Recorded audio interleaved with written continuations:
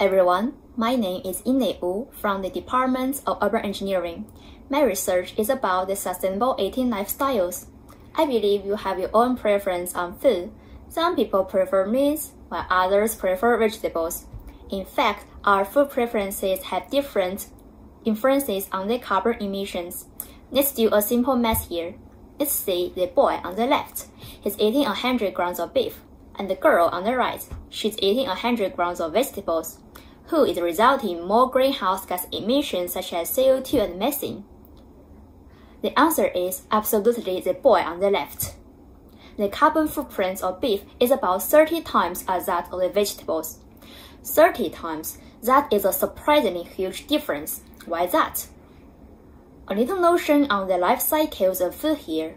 Let me explain what the life cycle is. Take an example of the potato chips. Firstly, the raw potatoes are agriculturally produced in the farmland, and then the potatoes are processed into the potato chips, packaged and transported to the supermarkets. Then you happen to buy a bag of it and enjoy the snacks.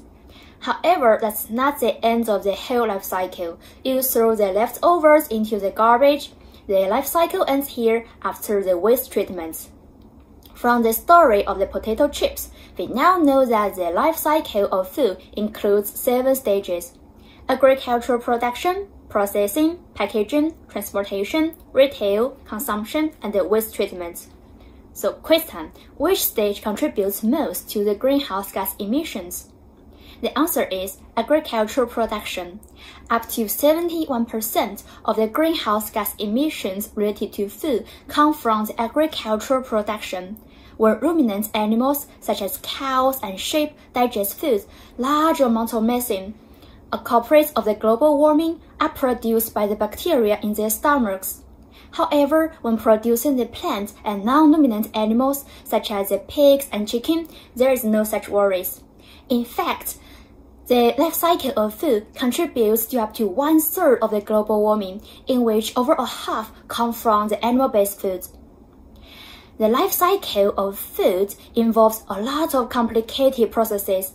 For ordinary people, we don't have to understand every part of it. By little deeds, little changes in our eating habits, we can make a difference.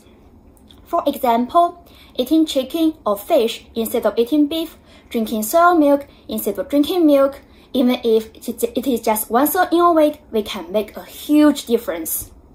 So that's the main idea of my research, finding sustainable eating lifestyles that people accept to make the world a better place.